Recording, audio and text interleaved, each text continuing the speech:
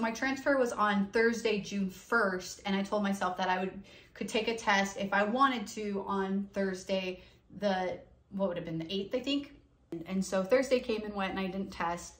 And then I remember thinking, okay, well, if I want to test while Andrew's at work, I should probably test on Friday, and I should probably do it in the morning. We had family in town and there was just kind of a lot happening that weekend. So I was like, I don't really want to be testing over the weekend. I want to know whether or not this is likely going to work or not. And where it had been over a week, I felt pretty positive that if I got a positive test, that was a good sign. And I wanted to see the line progression, but at the same time, I was like really nervous to take the test. But Friday morning came and I woke up at like 5 and I had to go to the bathroom so bad. And I was like, well, I'm not ready to test. But anyway, so I ended up testing on Friday and it was positive.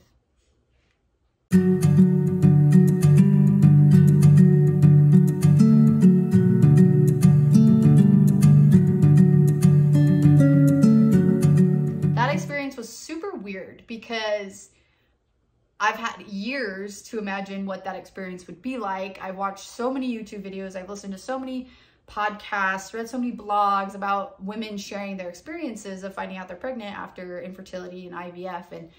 And so I had years to like imagine what that would be like and what I would feel. And when I took the test, I knew pretty quickly that it was positive because I took 2 tests. I had a pack of those like at home things that you can buy on Amazon, but they were 3 years expired. And so I was like, I don't know. I ordered some more tests on Amazon, but they didn't get here in time. In fact, they didn't get here until literally like 2 days ago. I'm like, not helpful now, but you can't return them, which is stupid. So I've been taking tests for fun. So cause I took 2 tests and I had a like knockoff Kroger brand, quick result one, and then I had those expired ones. So I took the test and I did the, I think I did the expired one first and just like set it on the wrapper.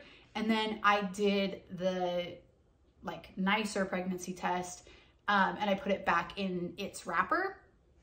And then I just kind of was like, I don't know if I want to stay in here or go and come back, because my sister had said to watch how fast the line shows up, because she says if the line shows up really quickly, that is a good indicator that your HCG levels are higher.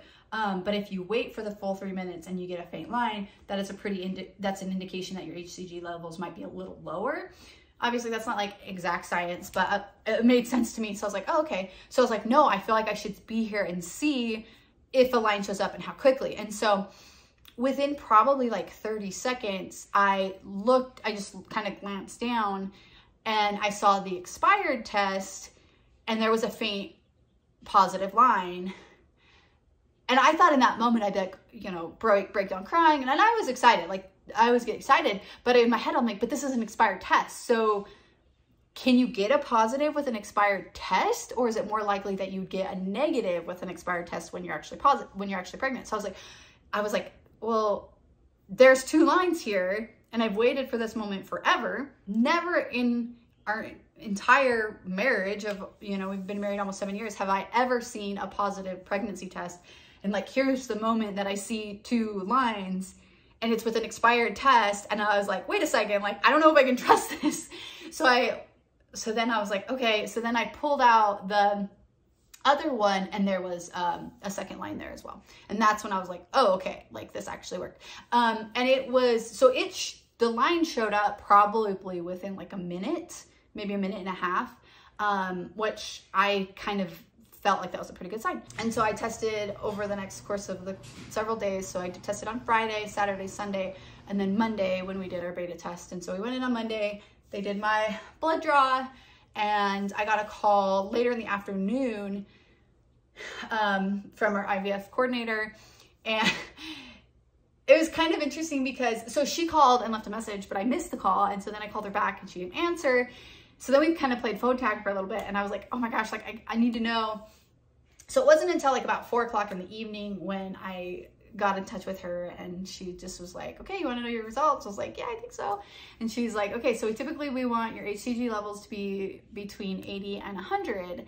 And then she's like, so you ready to hear where your numbers are? And I figured I'd probably for sure be over 100, just because I was like, how quickly it's coming up. The line is obviously progressing throughout the last several days. It was getting darker each time I would take it. So I was like, I'm definitely probably like 100. So I was thinking in my head, I'm like maybe like 1 to 150 is what I was thinking. And she kind of laughed, and she was like 674. And I was like, holy cow. I was like, what the? And my first thought was like, is that bad? Like, and she's like, that's not a bad thing. Like, don't worry. She's like, that's great. She's like, so you are definitely pregnant. And I was like, holy crap, that's crazy. And so she was like, just to let you know, like, that often means that they're twins.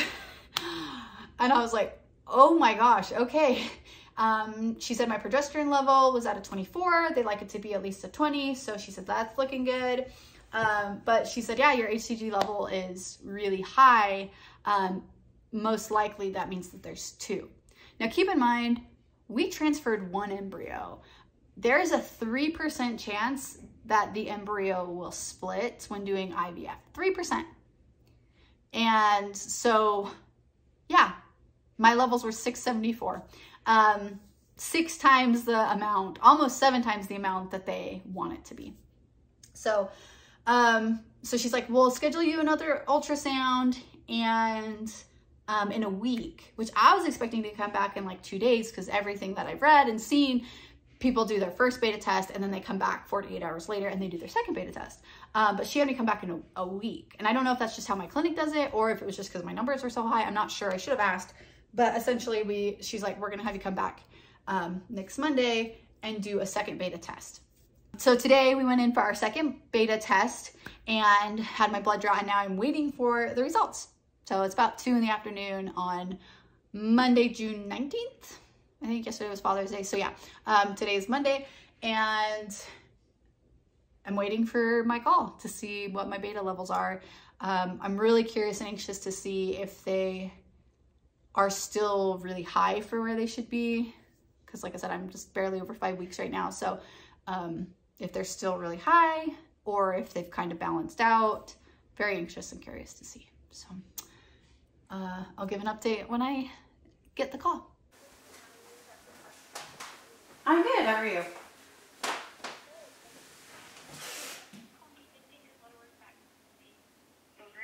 Okay. Perfect. So it looks good. It rose appropriately. It's at 18,218. 18,000. Okay. Okay. So we want to schedule you for an ultrasound, which lands on the 30th. So next Friday. Next Friday. Okay. That should. Okay. Does that day work? Yeah, that should work fine. Okay. Perfect. We'll talk to you soon. Okay. Awesome. Thanks. Bye. You're welcome. Okay. Bye. Okay. Rose appropriately. 10,000. No, 18,000. So last Monday it was 674.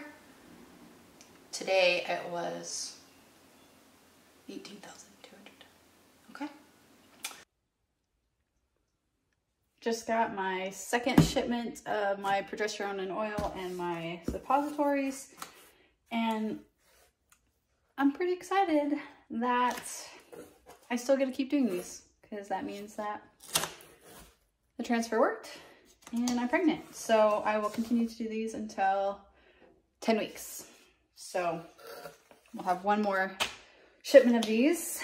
And while I don't love being stuck in the booty, I do love knowing that it is allowing me to keep this pregnancy. So bring on another 60 days of booty shots. What are we doing today? We're going to do an ultrasound. It's not a big deal. Grace is freaking out for no reason. I'm nervous. We're going to find out if there's a heartbeat and if there's more than one. It's going to be fine. Let's go. He's jumping in. All right, here we go. It's June 30th. Ultrasound day. No big deal, Grace. It's gonna be just fine. I'm nervous. Hoping to hear at least one heartbeat. You got heartbeats already? And this is what we call a crown rump plate. Exactly where it should be.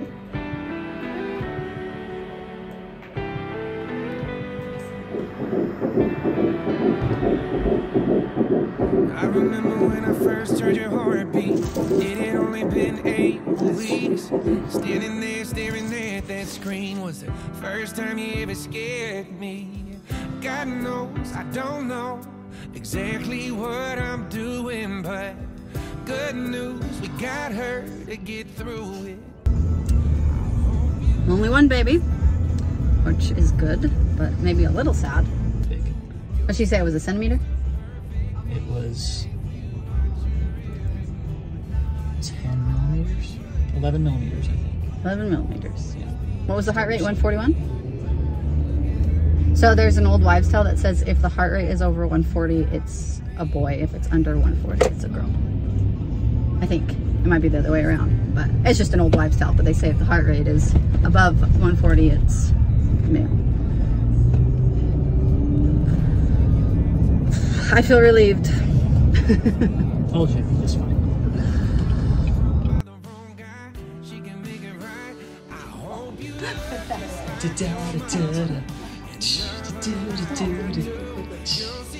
Can you dance a little bit? Can you shake a little bit? There you go. Take them off. This is part of our fertility experience. Ready? Here comes the spotlight.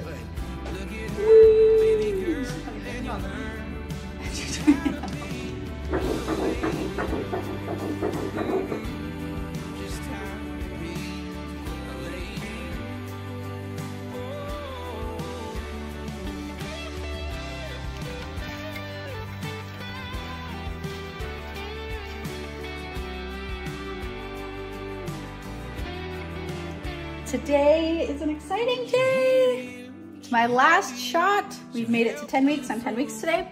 So I'm doing my last progesterone and oil shot. And yeah, I'm excited. I'm here to leave for work today, so early. So I'm doing it on my own. Yes, we're all done. All done. That's a wrap. I have 2 estrogen pills I have to take tonight. And then we're done. On to regular pregnancy.